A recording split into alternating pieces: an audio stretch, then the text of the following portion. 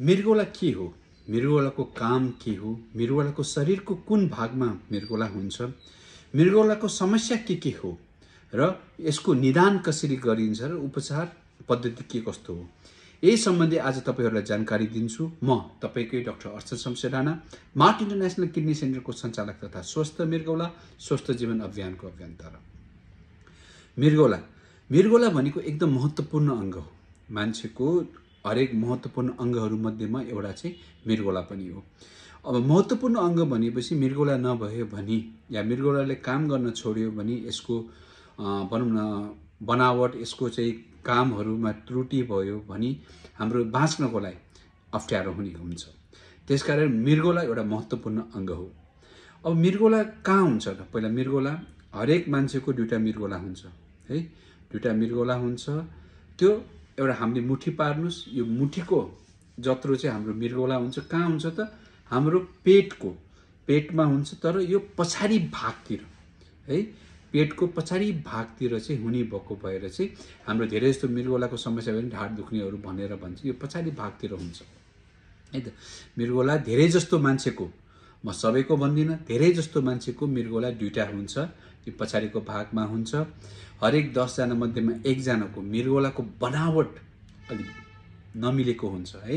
हरेक 10 जना मध्येमा 1 जनाको भनेको चाहिँ कहिले-कहिले त्यो मृगौला के हुन्छ त, दुईटा यसरी हुनुपर्ने तर त्यो जोडेको हुन्छ, या तलमाथि या अर्को ठाउँमा या नजिक, कुनै सानो कुनै ठुलो हैन, या कसैको त एउटा मृगौला जन्मजातदेखि नहुने, अर्को एउटा मात्र हुने हुन्छ। त्यसकारण मृगौला तपाईको कतिवटा छ, के कस्तो छ भनेर बुझ्नको लागि चाहिँ भिडियो एक्सरे गरेर बुझ्नुपर्ने हुन्छ। त्यसकारण त्यो एकदम इम्पोर्टेन्ट कुरा हो। हामीले आँखा दुईटा छ हैन, नाक छ, कान छ भनेर देखिन्छ, त्यसकारण यो यस्तो छ भन्छौँ। मृगौला चाहिँ नदेखिने भएको भएर एक्ज्याक्टली हुनै पर्छ। नर्मल मान्छेहरुको हुने भएर सबैको हुन्छ नि भन्ने छैन, तर के कस्तो छ त्यो कुरा चाहिँ बुझ्नुपर्छ है। त्यसकारण त्यो कुरा चाहिँ तपाईले ध्यान दिनुपर्ने कुरा हो। अब मृगौलाले काम के गर्छ त? हामीले महत्त्वपूर्ण अंग भनेर त भनिहाल्यो मृगौला, तर मृगौलाले काम के गर्छ? मृगौलाको सबैभन्दा राम्रो, सबैभन्दा इम्पोर्टेन्ट र महत्त्वपूर्ण काम भनेको चाहिँ शरीरको चाहिँ नराम्रो तत्त्वहरू, शरीरमा भएको फोहोर मैलाहरू, नराम्रो तत्त्वहरूलाई चाहिँ सफा गरेर चाहिँ फोहोर मैलाहरू चाहिँ पिसाबको माध्यमबाट बाहिर फाल्दिने है। सिम्पल कुरा छ। हाम्रो ढलको काम, जस्तो मृगौलाले ढलको काम गर्छ, जो चाहिँ शरीरमा भएको नराम्रो तत्त्वहरू चाहिँ त्यसलाई चाहिँ रगतबाट जुन मृगौलामा जान्छ त्यसमा छानिन्छ। त्यो छानेर नराम्रो तत्त्वहरू चाहिँ निकालेर चाहिँ तपाईको पिसाबबाट चाहिँ जान्छ। यो चाहिँ सबैभन्दा इम्पोर्टेन्ट काम हो है त मृगौलाको। साथसाथै यसको अरु धेरै काम पनि छ, त्यो धेरै मान्छेहरूले चाहिँ बुझ्दैन। त्यो कुराहरु पनि तपाईहरुलाई अवगत गराउन एकदम अवश्य, जानकारी दिन एकदम इम्पोर्टेन्ट कुरा छ है त, जानकारी पाउनै पर्यो। अर्को इम्पोर्टेन्ट कुरा, मृगौलाले चाहिँ रगत बनाउन, शरीरमा रगत बनाउन एउटा हर्मोन चाहिन्छ, इरिथ्रोपोइटिन भन्ने, त्यो चाहिँ हाम्रो मृगौलाबाट बनिन्छ। त्यसकारण शरीरमा रगत बनाउन पनि मृगौलाको एकदम महत्त्वपूर्ण काम छ है। त्यस्तै भिटामिन डी एउटा चाहिँ भनौं न, भिटामिन डी भन्छौं हैन, भिटामिन क्याल्सियम भन्नु, तर सिम्पल भाषामा बोल्दा चाहिँ हाम्रो हड्डी बलियो बनाउन हैन, जोड्नीहरू बलियो बनाउन, त्यसलाई चाहिँ जुन क्याल्सियम भिटामिन डी को कम हुन्छ त्यो बनाउन, त्यसको काम गर्न पनि हैन, गाडी त छ तर त्यसको स्टार्ट गर्ने चाहिँ किडनीमा हुन्छ। त्यसमा पनि इनेक्टिभ भनौं न एउटा चाहिँ त्यसमा हर्मोन हुन्छ, त्यो चाहिँ तपाईको मृगौलाबाट बन्छ। यदि मृगौला काम गर्न छोड्यो भने तपाईको रगत बन्न पनि कमी हुन्छ, तपाईको हड्डीहरू पनि कमजोर हुन्छ। यो दुईटा पनि एकदम इम्पोर्टेन्ट छ। साथसाथै यसले के गर्छ त, तरल पदार्थहरू हैन, पानीहरू शरीरमा एक्स्ट्रा भएको त्यो कुराहरू तपाईको मिलाइदिन्छ, सन्तुलन मिलाइदिन्छ। या तपाईमा शरीरमा भएको एसिड बेसहरू भन्छौं, एसिडहरू जुन भनौं न रसायन पदार्थहरू, यिनीहरू सबैलाई चाहिँ यसले ब्यालेन्स गरिदिन्छ कि, यसले मिलाइदिन्छ। त्यसकारण मृगौला एकदम इम्पोर्टेन्ट कुरा हो। मृगौला एकदम महत्त्वपूर्ण अंग हो। मृगौलाको चाहिँ खाली फोहोर मैलाहरू मात्र हाम्रो शरीरबाट फाल्ने होइन कि, हामीले मृगौलाले चाहिँ रगत बनाउने, क्याल्सियमको मात्रा मिलाउने, एसिडहरूको मात्राहरू मिलाउने, रसायन पदार्थहरूको मात्राहरू मिलाउने, यो सबै काम गरिन्छ। त्यसकारण मृगौला अलराउन्डर हो है, यो चाहिँ तपाईले याद राख्नुस्। अब ठिकै छ, मृगौला रोग के हुन्छ त, लक्षणहरू के कस्तो हो त मृगौलाको है? अब सिधा कुरा गर्दा मृगौला चाहिँ 90% बिग्रिएपछि, 90% मृगौला बिग्रिसकेपछि मात्र यसको लक्षणहरू देखिन्छ है त। 90% भनेपछि ड्यामेज, किडनी फुल्ली ड्यामेज हैन, एकदम ड्यामेज, जुन फर्केर नआउने भइसकेपछि मात्र यसको लक्षण देखिन्छ है। अब यसको लक्षण के कस्तो हुन्छ, म यो सिम्पल एकदम छोटकरीमा भन्छु। तपाईको पिसाबको पर सुरु गरौँ है त। पिसाबको मात्रा यदि कमी भयो, पिसाब कम मात्रा आउने, छिनछिनमा आउने, धेरै आउने, एकदम बढी आउने, यो कुराहरू पिसाब सम्बन्धी कुराहरू पनि मृगौलाको समस्या हो। त्यस्तै तपाईको वाकवाकी लाग्ने, अरुचि हुने, तपाईलाई उल्टी हुने, बान्ता हुने, यो कुरा पनि तपाईको मृगौलाको समस्या हो। खुट्टा सुन्निने, मुख सुन्निने, स्पेशली आँखाको साइडमा सुन्निने हैन, हात खुट्टा सुन्निने, यो पनि मृगौलाको समस्या हो। त्यस्तै निन्द्रा नलाग्ने हैन, अब एकदम दुर्बल, एकदम अल्छी त नभनौँ, एकदम कमजोरी भइराख्ने त्यस्तो कुराहरू भयो। अघि भने जस्तो हड्डीहरू एकदम कमजोर दुख्या जस्तो हुने, त्यो कुराहरू पनि यो सबै मृगौलाको लक्षणहरू हो। तर मैले अघि सुरुमा भने जस्तै मृगौलाको लक्षणमा नपर्ख्यौँ हैन, दीर्घकालीन मृगौला रोगमा चाहिँ 90% किडनी बिग्रिसकेपछि मात्र यसको लक्षणहरू आउँछ है त। त्यसकारण यो लक्षणमा नपर्ख्यौँ, समयमा चेक जाँच गरौँ। अब दीर्घकालीन मृगौला रोग भनेर मैले जुन उल्लेख गरी, त्यो भने के हो त भने क्रोनिक किडनी डिजिज। लामो समय मृगौलामा असर भएपछि त्यसलाई चाहिँ दीर्घकालीन मृगौला रोग भन्छौँ।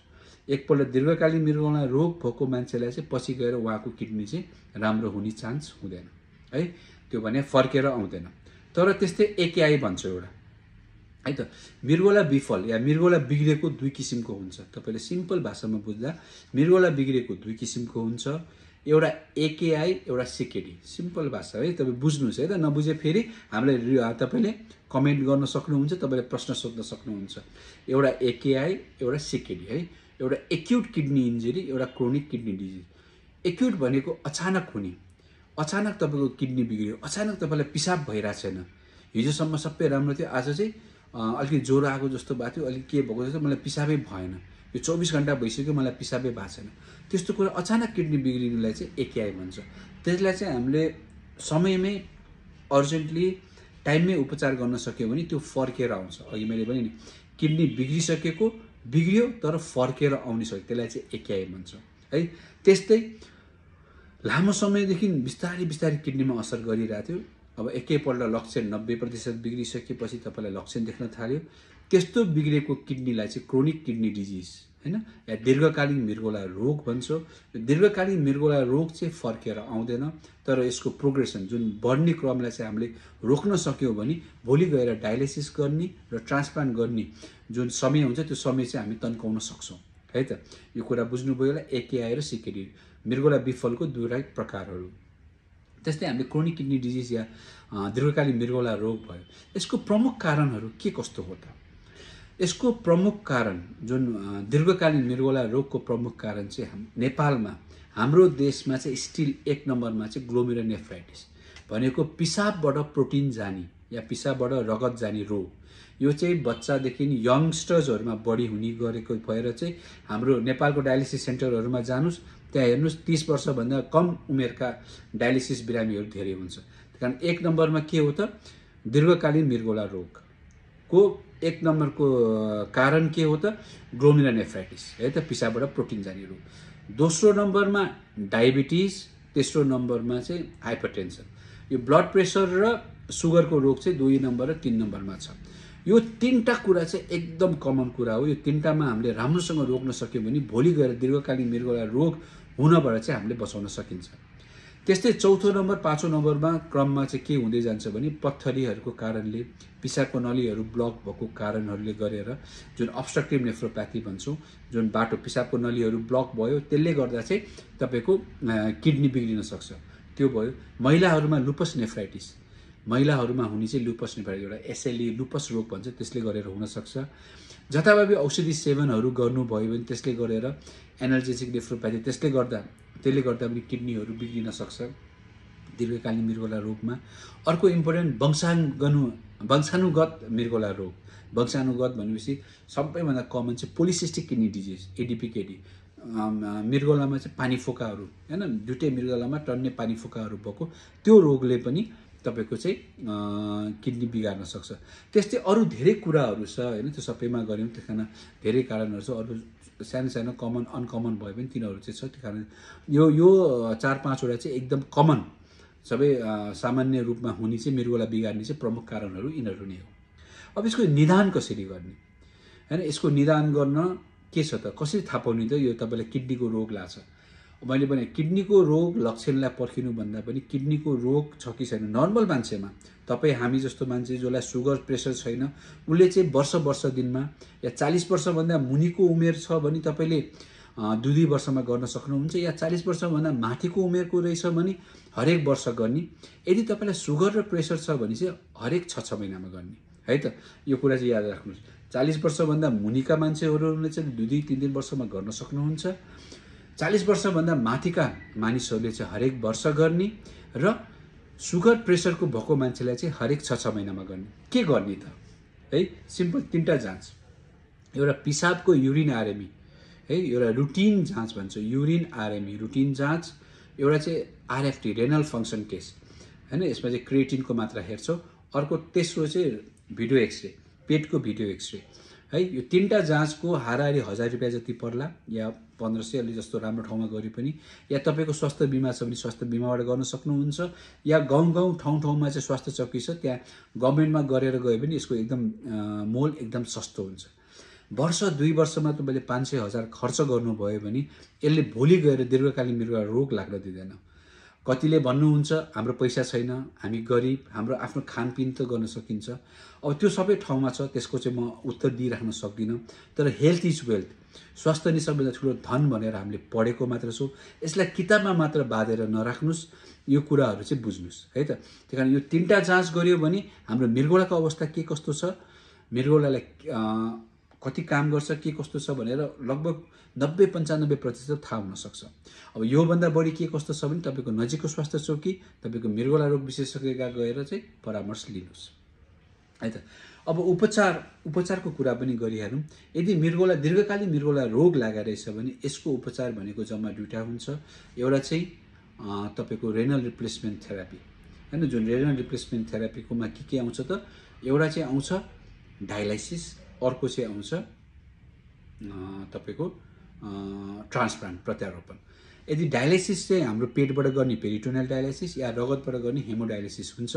त्यस्तै जुन गभर्नमेन्टले चाहिँ हेमोडायलाइसिस पेरिटोनियल डायलाइसिस चाहिँ नेपाली नागरिकहरूलाई, जुन नागरिकता नेपाली नागरिकहरूलाई चाहिँ यो चाहिँ फ्री हैन, निशुल्क गरेको छ। तपाईहरु नेपालमा 81 वटा संस्थाहरू छ जहाँ चाहिँ यो निशुल्क सेवा छ, त्यसमा त्यहाँ गएर तपाई सम्पर्क गरेर डायलाइसिस गर्न सक्नुहुन्छ।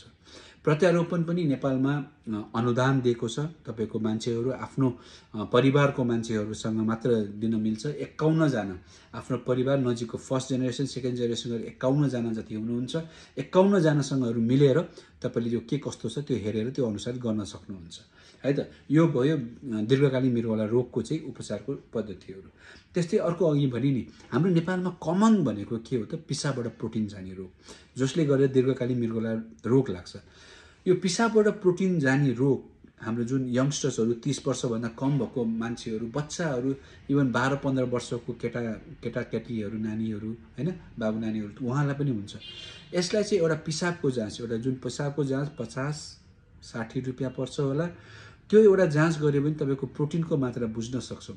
त्यो एउटा बुझ्यो भने त्यसलाई उपचार गर्यो भने यो निको हुने रोग हो है त। ग्लोमेरुलोनेफ्राइटिस, पिसाबबाट प्रोटिन जाने रोग, यो निको हुने रोग हो। यसलाई हामीले समयमै पत्ता लगाउन सक्यौं भने, समयमै उपचार गर्न सक्यौं भने भोलि गएर उहाँको चाहिँ दीर्घकालीन मृगौला रोग हुँदैन।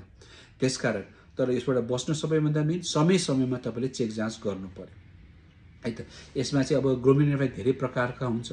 कुन प्रकारको हो भनेर चाहिँ हामीले बायोप्सी गर्नुपर्छ, किडनी बायोप्सी, पछाडि ढाडबाट सानो सुई हालेर चाहिँ त्यसको चाहिँ जाँच गरेर त्यो चाहिँ हामीले बुझ्न सक्छौं। यो किडनी बायोप्सीको बारे बुझ्नु छ भने हाम्रो अरु भिडियोजहरु पनि छ, त्यसमा हेर्न सक्नुहुन्छ।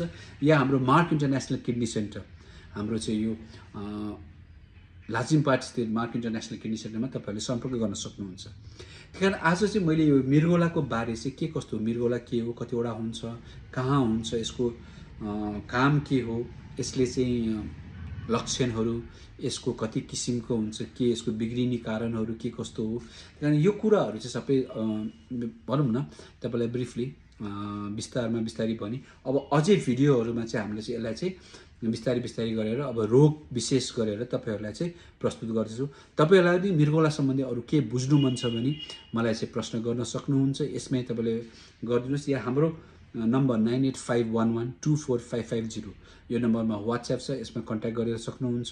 मृगौला रोग सुरुमा पत्ता लगाउन सक्यो भने, अगाडि डायग्नोस गर्न सक्यो भने, निदान गर्न सक्यो भने, राम्रो उपचार र सही उपचार र समयमा उपचार गर्न सक्यो भने यो निको हुने रोग हो।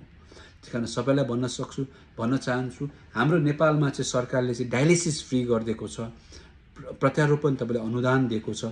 रोग लागिसक्यो, बिग्रिसकेपछि चाहिँ तपाईँलाई चाहिँ सेवा भनौँ न अनुदानहरू छ, तर रोग लाग्न नदिनु त्यसकोमा चाहिँ हामीले केही गरेको छैन सरकारले। तर मार्क इन्टरनेसनल किडनी सेन्टरको स्वस्थ मृगौला स्वस्थ जीवन अभियान, त्यो अभियान अन्तर्गत आज यो भिडियोहरू पनि बनाइरहेको छु। यो चाहिँ हाम्रो नेपालभरिको गाउँ गाउँमा ठाउँ ठाउँमा गएर हाम्रो बहिरङ्ग सेवाहरू सहर काठमाडौँमा मात्र नभएर